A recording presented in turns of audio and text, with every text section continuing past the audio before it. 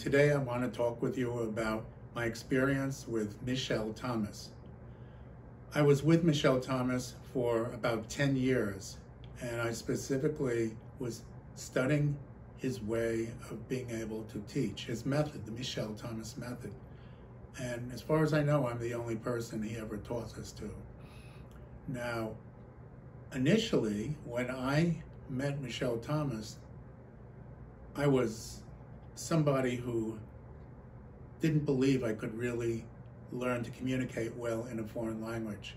Like some of you, at the very beginning, I had studied languages in schools and different places where I never really learned to communicate as a result of all of that study. So one day I received a magazine in the mail, the Jerusalem Report, and it was the issue of August 11th, 1994. There was an article in this magazine entitled The Language Master. And since I had been fascinated with languages ever since I was a young boy, I began to read it, and I was shocked to discover that this was a story about a man, a teacher, Michel Thomas, who claimed to be able to teach anybody to communicate in a foreign language in a week or two. Now, frankly, this seemed crazy. I had never heard of such a claim by anybody. But I read the article more, and it said that he was a Polish Jewish man who during the war had been in concentration camps, lost his family, after the war came to the United States, and he taught foreign languages in California to make a living. They gave some names of people who had studied with him. One of them was a woman at the European Institute in Washington, D.C. I immediately got on the phone and I called her. And I said, "You're mentioned in the article about Michel Thomas. Is it true that he taught you 2 languages in record time?" She said, "Yes, he taught me French and he taught me German." "Had you ever studied them before?" "No, not really." "And what was the result?" After 1 week of studying with Michel Thomas at his center in New York City on 5th Avenue, I was able to do a live television broadcast in French, in France, with no editing, nothing. It was totally live, and I was totally comfortable, and I was absolutely able to express myself in complicated topics. And I also learned German from him and was able to do other things like that. And I was kind of amazed. And there was another person also who was mentioned, and I contacted that person. And I realized, I think this is for real. I think this guy actually has been able to do what he claims he can do, which is to teach a language to a non-speaker in a record time. It said in the article that he didn't want to share how he did this with others. And at this point, he was already around 80. And I thought to myself, well, I really would like to learn what he does, if for no other reason than out of my own personal curiosity. And maybe I too can use this method to learn languages. So what I did was I sat down and I wrote him a letter. Now, I'm a physician, and I wrote it on my letterhead. And because it mentioned that he was Jewish, I included some words in Hebrew and Yiddish. I thought that might get his attention.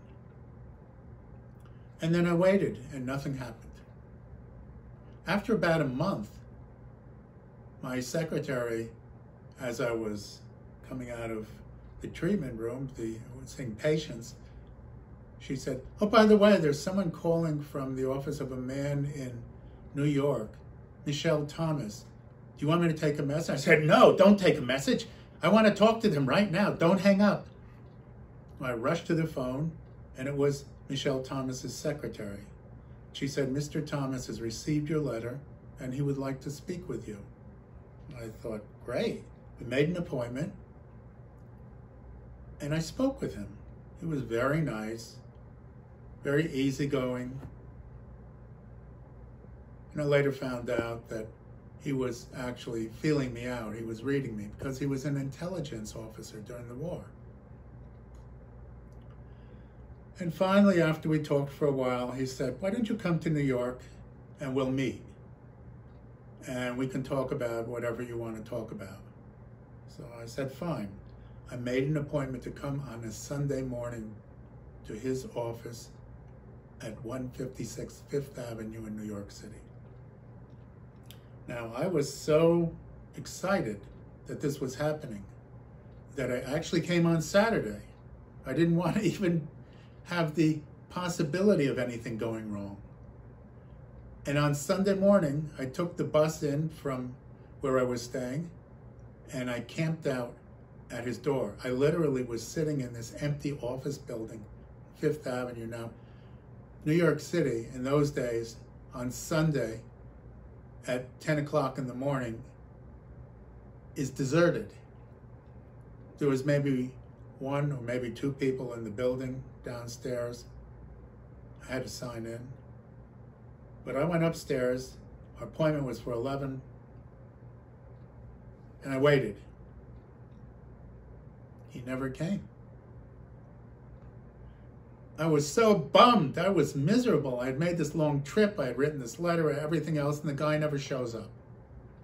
But luckily, I had asked him for his personal phone number. This was a time when people gave out personal phone numbers. This was before cell phones. And so what happened was, he answers the phone. Now, Michel Thomas was a night owl, so he was used to staying up late and sleeping into the morning. And I told him, hi, my name is Harold Goodman. He said, who are you? I don't know you. And I said, actually, Mr. Thomas, you do know me because you made an appointment to meet with me today in your office. He said, oh, shit! Which, by the way, in 10 years was the only time I ever saw him lose his cool. He said, don't go anywhere, like I'm going to go somewhere. And he said, wait for me. And I waited for him. And a taxi pulls up, screeches, and the door is thrown open. And this short guy who has water dripping off of his hair, he obviously had gotten out of a shower, is running towards me. He said, you're Harold Goodman? I said, yeah. He had an enormous smile on his face. We shook hands. We went upstairs to his office. We talked for a while. And then he said, let's go for lunch. We went for lunch at a little restaurant nearby that he used to go to. As we're having lunch, he said to me, our waitress is Polish. And I said, oh, you're from Poland. You know Polish? He said, it's my native language. I said, why don't you speak Polish with her? And he said, since the war, I have never spoken Polish. Because of what was done to my family in Poland. However, it's also a good policy not to let people know any more than they need to know. Again, the intelligence officer coming through. And again, the man who survived 3 concentration camps. So he said, let's go back to my office. And we went up there. We had been talking all morning about what he does and so forth. And he told me, basically, what was written in the article. That the major thing about this method is to diffuse tension, to get the student really relaxed. And that was it. But that didn't help me understand what he was doing and how he was doing it. And furthermore, you have to remember, this was before there were any courses available for public consumption, like the audio courses that are presently available. None of them were available at the time. I literally didn't know what this man was actually doing. I had no evidence of what he was doing. He told me he had tape record of lessons, but he wouldn't let me listen to them. We sat down in his office, and he said, you know, the only way you're ever going to understand what I do is if I do it with you. I said, fine. And he said, I'll teach you a language. What language do you want to learn? I said, well, and before I could answer, he said, you want to learn Spanish? You want to learn French? He said, I'll teach you French. I had had a year of college French, many years previous to that, but I couldn't communicate in French. I couldn't hold a conversation. So I thought, sure, we'll do it. And we began, and he started to teach me French using his method. Now, I must say that his method, for those of you who are not familiar with it, is to bring the student into the present moment. There's no testing, there's no writing, so there's no note-taking, there's no textbook, there's no examinations, there is no pressure at all. No pressure. And I enjoyed myself. He would say something to me, and then based on what he said, how do you say this in French? Well, he had just told me, so I said it back to him. And then he would say something else, and he said, well, this is the word for house. And you just learned how to say, I go to. So how would you say, I go to the house? I said, well, and I would say it in French. And then he would say, this is the word for theater in French, and so forth. Library, school. And how do you say, I go to the school, I go to the library, I go to the theater? Well, I just repeat back what he had said. Over the space of 5 or 6 hours, I was being transformed. I was able to communicate in basic French. And he kept going on without any notes. He had no notes whatsoever.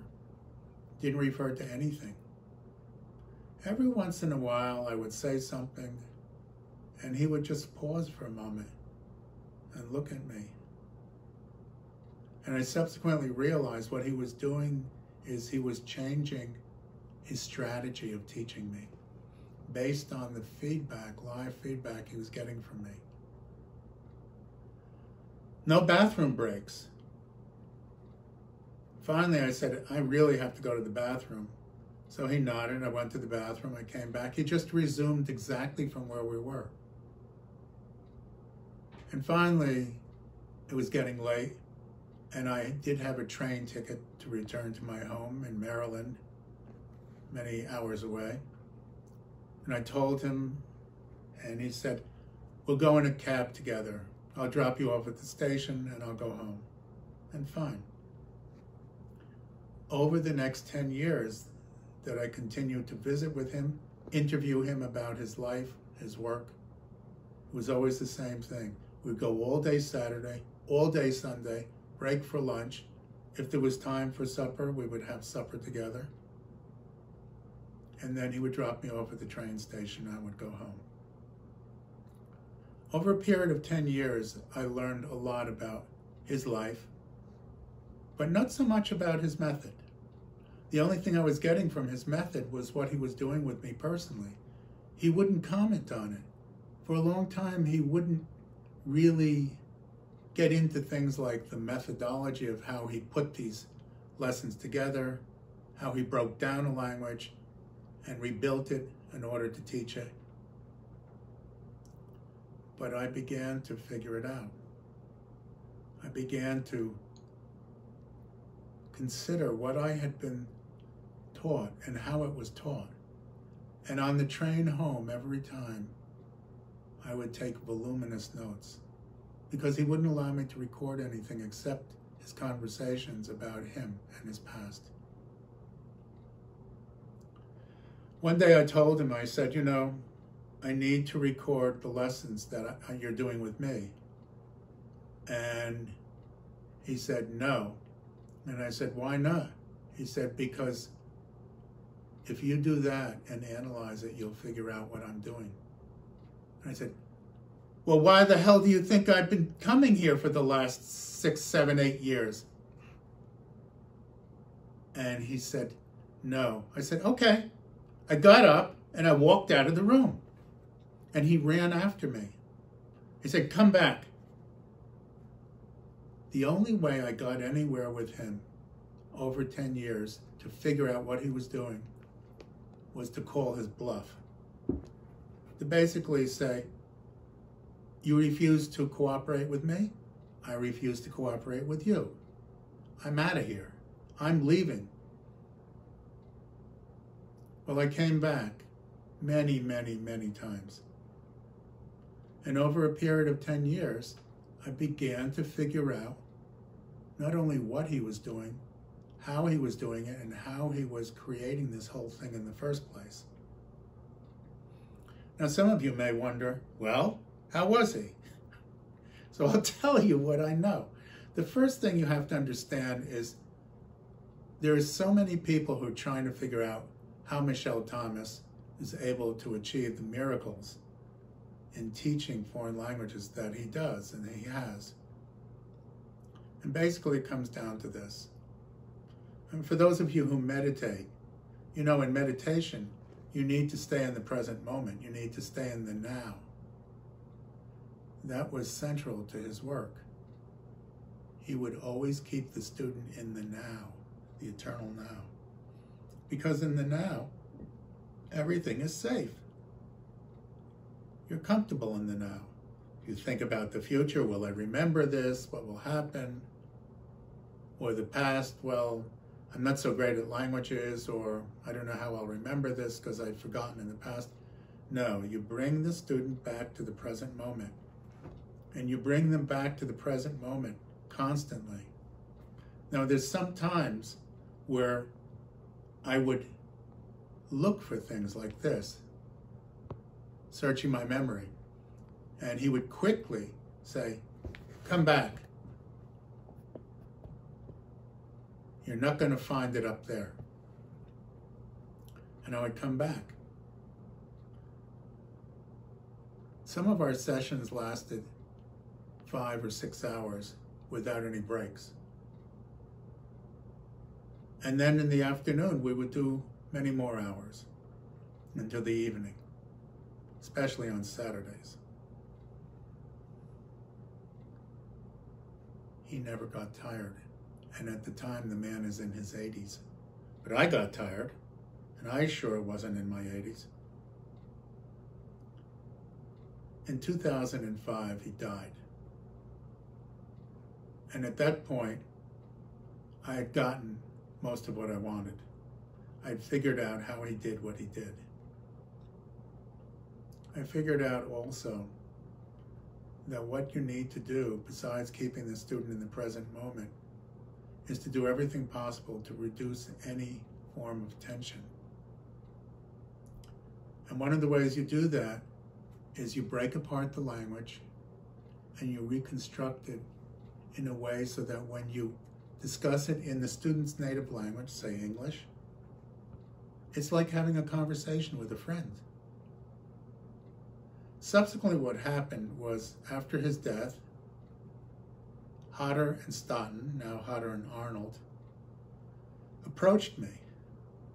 Near the end of his life, he had been approached by them because BBC Two had a documentary called The Language Master, which the man who made it told me was directly taken from that article. Overnight, at that point, he became a sensation in the UK. The publishing company signed him up so that they would have some of his courses available, these famous courses that people had paid thousands of dollars to participate in. I studied the courses. I got ideas of what he was doing, but basically I had a pretty good idea up to that point, based on my own experience with him, of what he was doing. But I had never replicated it. I had never done it. And then the publishing company, through a woman named Rose Hayden, who had worked intimately with him for many years, was told that I was the only person he ever taught this to. They approached me. They asked me to do a course in Mandarin. I said, I don't know Mandarin. And they said, you know the method. If you can figure out how to teach a course in Mandarin according to this method, we'll give you a contract. I thought, a publisher coming to me offering me a contract? I'd be crazy if I didn't do this. But I thought, how am I going to present a course in Mandarin when I don't know Mandarin? And I thought, you're a resourceful guy. Make it happen. Well, what I did was I started studying all the resources I could find to learn Mandarin, spoken Mandarin. And I noticed they all had pitfalls. They all had problems. One of the problems is that none of the students taking these courses were able to communicate in Mandarin. And I thought, well, that certainly is a lousy product. Imagine producing a product where you're going to teach somebody to communicate in a language and following the product they can't. Following use of the product, they're unable to communicate. And I thought, Michel Thomas did much better than that, and so can I. So I studied all of these different courses.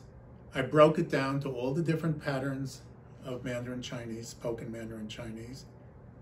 I figured out the basic number of vocabulary words and which ones they were, because, you know, vocabulary and the most frequently used vocabulary varies by every single language. So it was very different, say, with Basic English by Ogden, which has 850 words, in which he said, and I think is true, that you can communicate up to 20,000 words with these 850 words. You can communicate these concepts, Basic English. But you can't take that vocabulary of Basic English and apply it to Mandarin or Russian or Tagalog. So I figured out what was necessary for Mandarin. And then I got a native Mandarin speaker, a highly educated woman from Beijing. And she was the person who did all of the talking on the courses. I wrote the course, she checked it over to make sure that it was accurate, and then we recorded it, and Jing Tao did all of the pronunciation in Chinese. Now, some of you may know, Mandarin, like some other Asian languages, uses tones. So you have words in Mandarin, single syllable words, for example, and by changing the tone, it totally changes the meaning of the word. Now, Michel Thomas had never taught a tonal language, but now I had to do that. I created an entirely new system for teaching tones, which was so successful that sometimes students in the pilot trainings that we did before the actual official recordings, they could remember the tone and not remember the meaning or the word. And I thought, I have actually discovered something that works really well. It could be applied to other tonal languages too, obviously.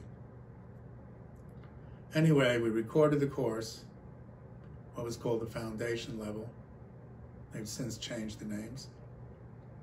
And it was wildly successful, got incredible reviews, people writing.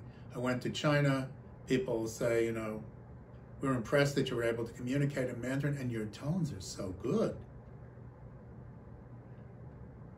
Then they asked me to do a mid-level course and an advanced course.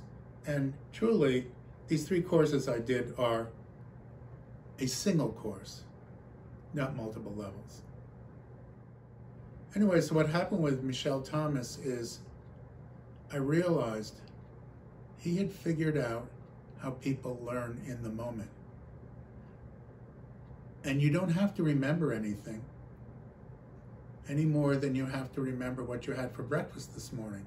If I ask you, what did you have for breakfast? You'll remember it. You weren't trying. There's no trying in the Michel Thomas courses.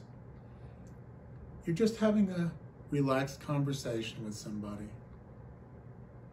And that's the way it all happened. The most exciting thing in my experience with these 10 years with Michel Thomas was when he was teaching me. He was teaching me French. And even though I had taken a year of college French, I could never have a conversation. I got very good grades, but I still couldn't have a conversation. And I would emerge from his office, and even though he told me, he said, don't practice, don't review, just, even if you show up next time and you've forgotten everything we did, I won't be at all surprised. Of course, I would come back and I didn't forget anything. But the excitement that I could actually do something that I never believed I was capable of doing, and in such a simple and relaxed way, just blew my mind. I couldn't believe it. And I kept saying to myself, this is the most amazing thing. I'm able to speak French. And I didn't do any homework. There's no textbook, there are no recordings, no practice, no examinations, just being with this man. Now, over the last 5 months, every week, I've been doing the same thing with 2 of my nephews. I've been teaching them modern Hebrew. I'm developing a course, a Michel Thomas approach to learning modern Hebrew. And I happen to know modern Hebrew very well. And this course is just a pure pleasure for me to teach. Now, my nephews both have learning disabilities. One of them, in fact, the older of the 2, they're in their 20s, had such severe dyslexia that he had to get special permission to do certain things while he was going through university. And he changed his major so that he wouldn't have to read too many books. And they tell me this is the highlight of their entire week. I never expected for my nephews, who are just, people who I never knew that well, to be so excited about something that I'm doing with them. Truly, this approach is mind-boggling. It's mind-blowing. I invite every single one of you to be my student, to learn modern Hebrew with me. I want to share this amazing language, and I want you to be my student. I'm working on the course, and when it's done, it's going to be amazing. Thank you.